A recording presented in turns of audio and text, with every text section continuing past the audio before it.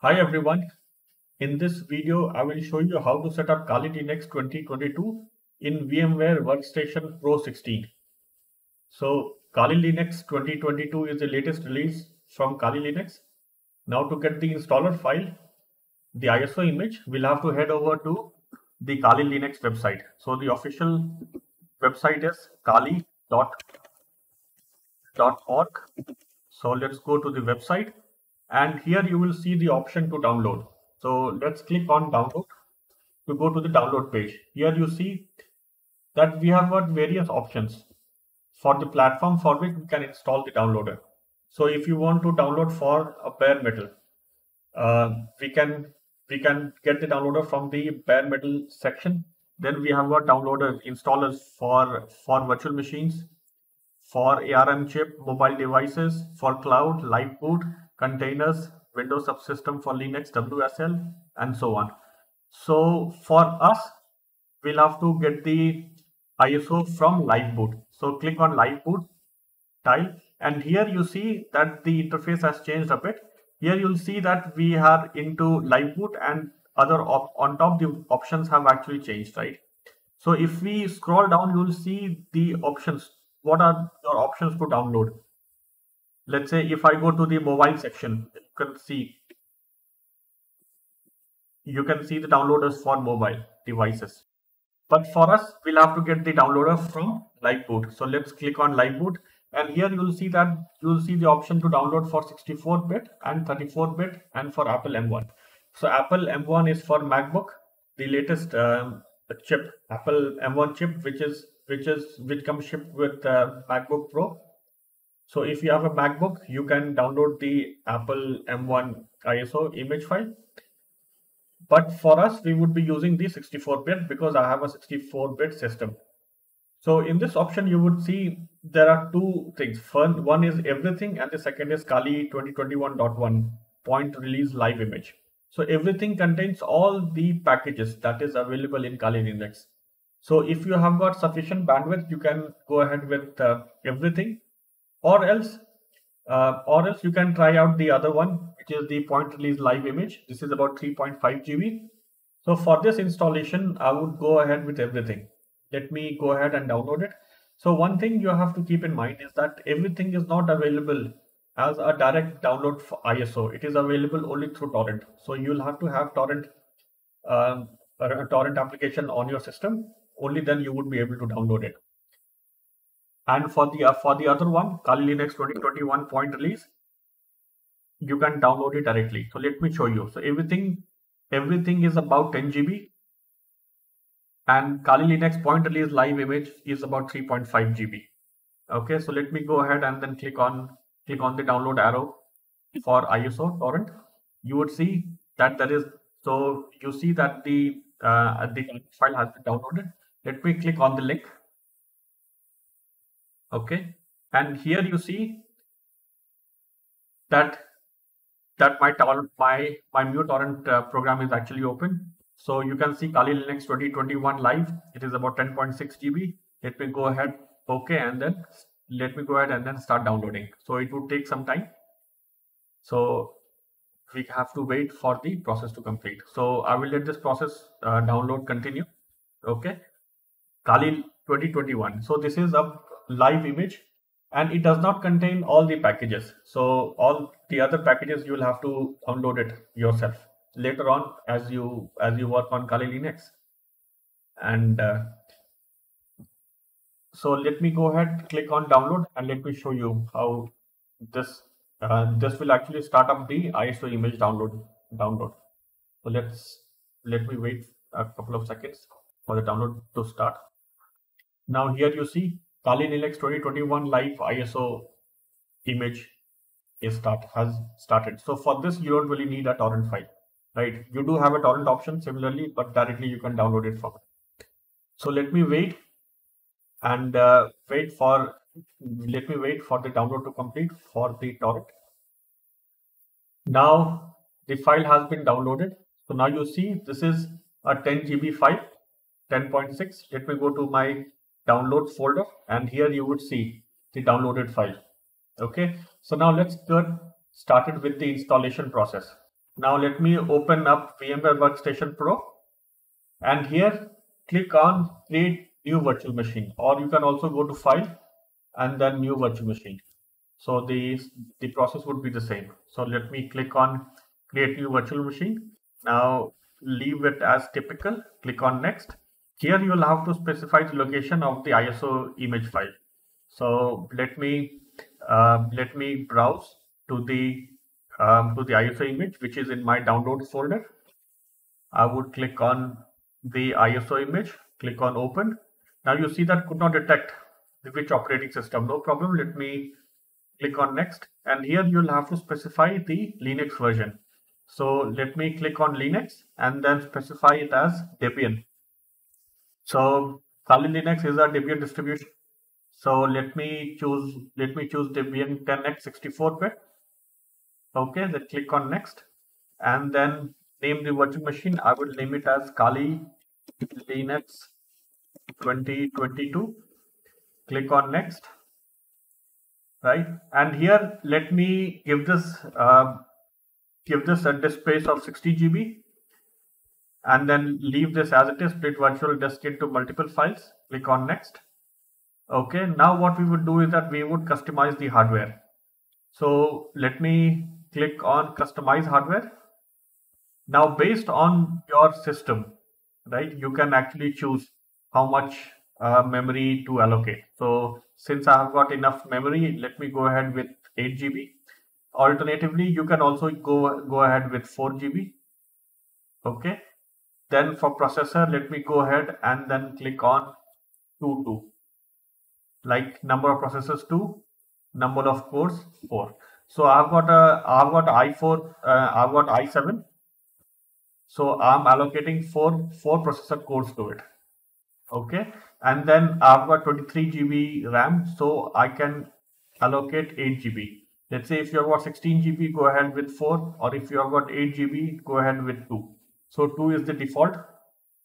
So with 2 also it should work. Now let me click on close and click on finish to start the installation process.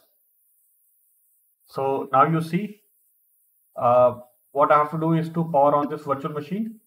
So now this would go ahead and then start up the installer.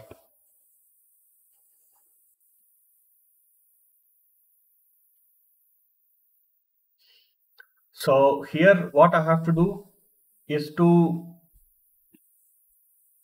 click on the down button, right, and select start installer. Okay, and click enter. Now this would actually begin the installation process.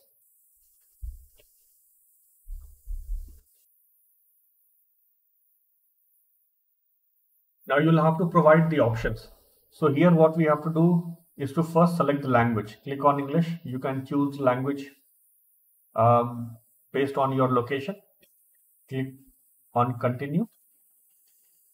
Then again you'll have to select your location. So I would leave it as United States, or you can choose wherever you are. So based on this, clock would actually be configured. So let me choose India, my location, and then click on continue. Now configure the keyboard. So I would leave it as American English. Click on continue.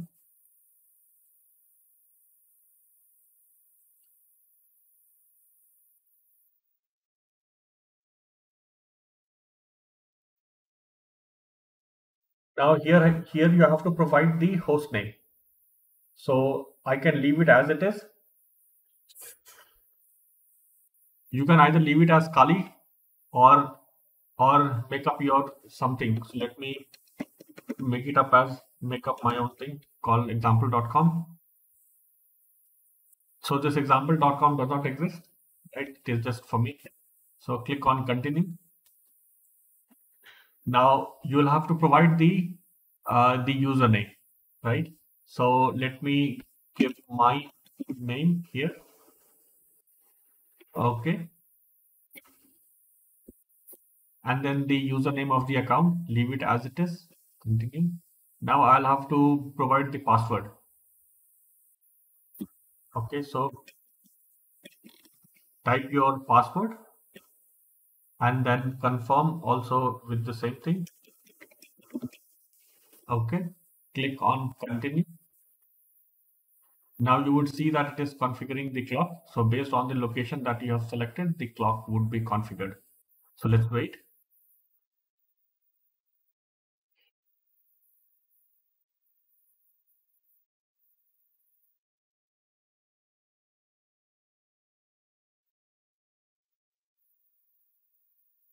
Now in this case, you'll have to select the partition.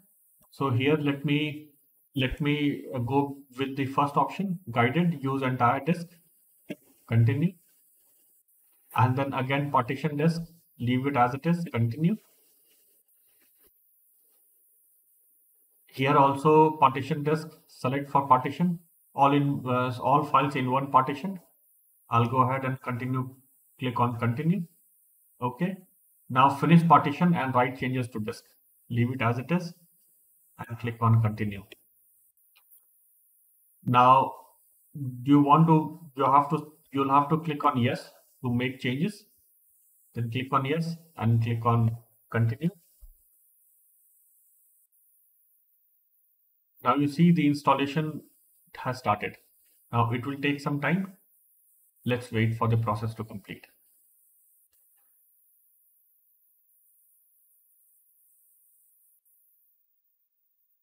Now here you'll have to specify if we have to use the network mirror, right? So this is useful when you want to install packages. So use a network manager, click on yes, leave it as it is and then continue. So we can leave this blank, configure the package manager, proxy information, we can leave this blank, continue. Now here you see that the group bootloader has started to install. So here here it is asking if we want to install the grub bootloader. Let the install, let yes, so default, here the default is yes. Let's leave it as it is and click on continue. Now you'll have to specify where we want to install the grub loader. So here what we will do is that select as /dev/sda and then we can click on continue. Now you see the installation is completing. Let's wait for some more time. Now you see that installation is complete. Now the system will actually boot. So we'll have to go ahead and click on continue to reboot. Now this is finishing the installation and after this the system will reboot.